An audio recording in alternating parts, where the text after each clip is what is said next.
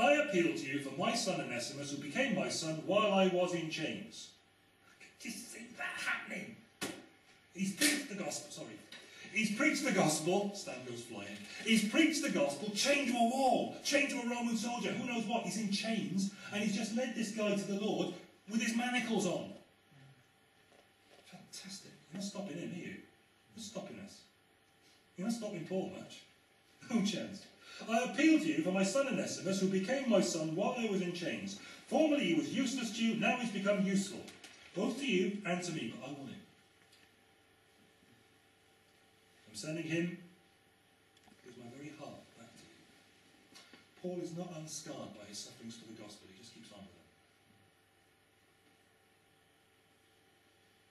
I would have liked to keep him with me. I would have liked to keep him with me.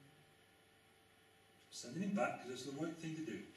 So that he could take, I'd like to keep him with me so that he could take your place in helping me while I'm in chains for the gospel.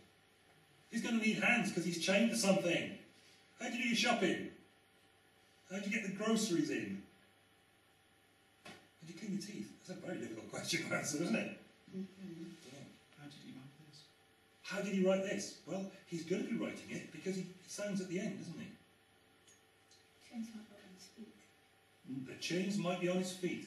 Or he might have used his feet to write. Very good. Now we're getting fanciful, and I think we should move it forwards. Okay, so there's the contents of Paul's appeal. I want him. Here's the power of it, verses 14 to 16. The basis of Paul's appeal, verse 8. The power of Paul's appeal, verse 9. The content of Paul's appeal, verses 10 to 13. The power of Paul's appeal, verses 14 to 16.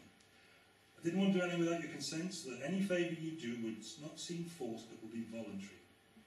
Perhaps the very reason he was separated from you for a little while was that you might have him back forever. No longer as a slave, better than a slave, as a dear brother. He's very dear to me, even dearer to you, both as a fellow man and as a brother in the Lord. Paul keeps saying that. He's your brother. He's your brother. He's your brother. He's my slave! He's your brother. He's your brother. Do you notice that he keeps doing that? He keeps on playing that particular note, doesn't he? He's your brother. Okay, so fugitive slaves often fled to Rome for the anonymity of the big city. They wouldn't get caught easily there and sent back. So God took Onesimus to Rome. Very long way, 1,600 miles or something? Can't remember the distance. Very long way to meet Paul, to meet Jesus, and to get converted. How about that? Who are you despairing of at the moment that they'll ever be saved? There's a word play on the name Onesimus. Onesimus means useful. It means useful. So Onesimus was very useful to Paul after the slave's conversion, but he'd been useless to Philemon before because he'd done a runner. He'd been off on his toes.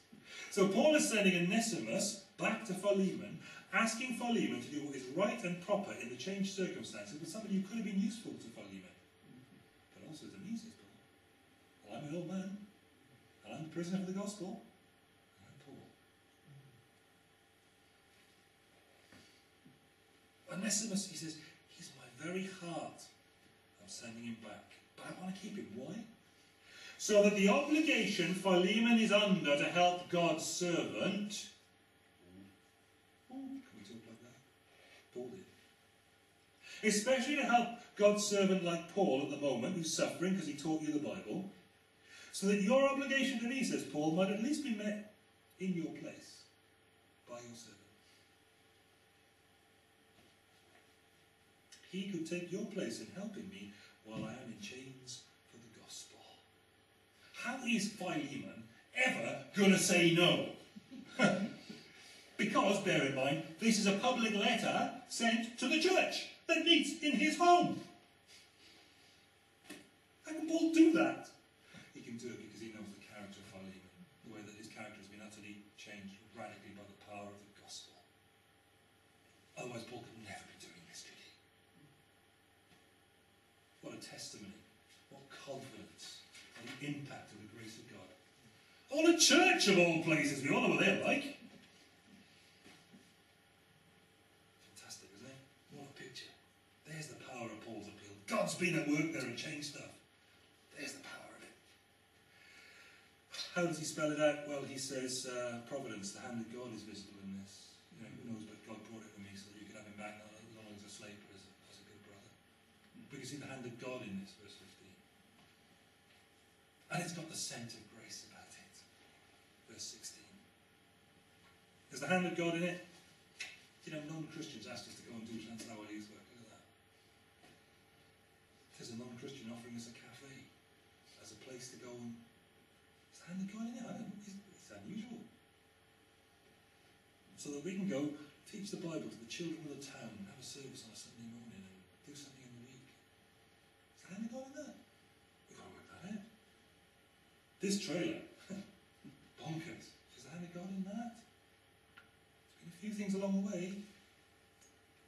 Please pray for a Land Rover. Paul says, oh, these two things are not linked. I shouldn't have said that, because I'm not going to say Paul says, I appeal to you. No. I appeal to you, says Paul. Right, the hand of providence is in this, and also there's the scent of grace about it. Grace in your heart will always lead to self-sacrifice.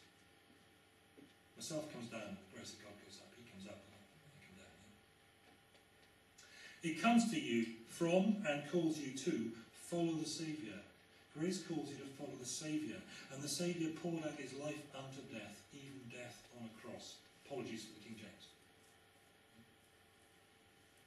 The scent of grace never lies far from glad personal sacrifice. Glad. That's the difficult bit. The other bit will come, but glad bit's hard, isn't it? I'm appealing to you, says Paul, not because I'm commanding you, not because you've got to, but on the basis of grace. Can I have Philemon? Philemon, can I have Vanessa back? Caleb and I were chatting yesterday, brilliant having a couple of days with Caleb in the front of a brand new Land Rover bringing this trailer back for our food bank thing. Caleb and I were chatting, and I occasionally quote C.T. Studd, which you could get sick of me quoting C.T. Studd. But, you know, there's things about it, but honestly, sometimes, what a motivational character. The measure of the Christian man is just how much suffering he's ready to take. By taking a Land Rover down the motorway when you're doing 40. I didn't actually need to expound it, Caleb. It gets a little bit bad. But yeah, do you see what I mean? Joyful sacrifice and the scent of grace. And then far from one another. Because we follow a crucified Saviour. Because of his grace and by his grace. The scent of grace. And then the key issue, verse 14 then. You see, grace working out is what it's all about. Grace working out. Not forced, verse 14. Graciousness born out of grace. I would have liked to keep him with me so that he could take your place in helping me while I'm in chains for the gospel. But I didn't want to do anything without your consent. So any favour you do would not seem forced, but would be voluntary. If you've got a bit of a cross to bear, I guess you have. Go back to Jesus. Look at the cross he had to bear. Cross, but he could have walked away from it. Bearing your cross means picking up what you could have walked away from. Think about the passion and things that lead up to the crucifixion. You had every opportunity to walk away. Father, if it's possible, let this cup pass from me, but not my will, your will be done. Bearing your cross is the stuff you pick up and carry forwards voluntary because of the grace of God and because of the way he's impacted your life and changed you. It's not because I'm trying to think of something none of us in this room has got. It's a bit difficult. Not because you've got X, Y, Z going on, because we've got our ailments and our whatever's going on. We've got our, we're all rolling in money, let's face it. So, not those things. It's the things we pick up and deal with because of the grace of God and because of its impact on our life. That's carrying your cross and following Jesus, isn't it? It's what you take up. I want you to do this voluntarily, he says to Philemon. See the point? No value in it if you've got to. Doesn't say anything about the grace of God if you've got to. Philemon has lost his slave. Onesimus, he's paid good money for him. How about volunteering him? In the service of the kingdom of God. Sacrificing because of the grace you've received to the service of God in the gospel.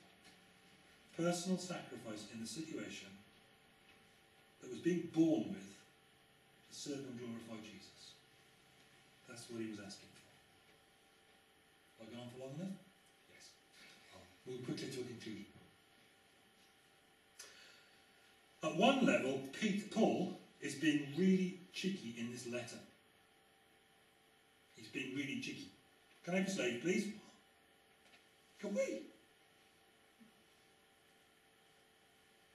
He's asking for what he's humanly got no right to ask for, and he doesn't seem embarrassed to be asking a person who's taught the Bible to do this, if he's willing to do his preacher this favour.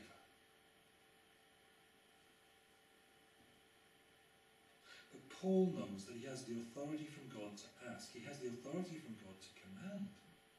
He says, but he's not doing that. And he doesn't even reason on the basis of apostolic authority. He reasons on the basis that I've taught you the gospel, man. I've brought you God's grace. I've taught you the gospel. I've ministered God's word to you. Not I am an apostle and you will do this. God, look, I've taught you the stuff that through which God has saved your life.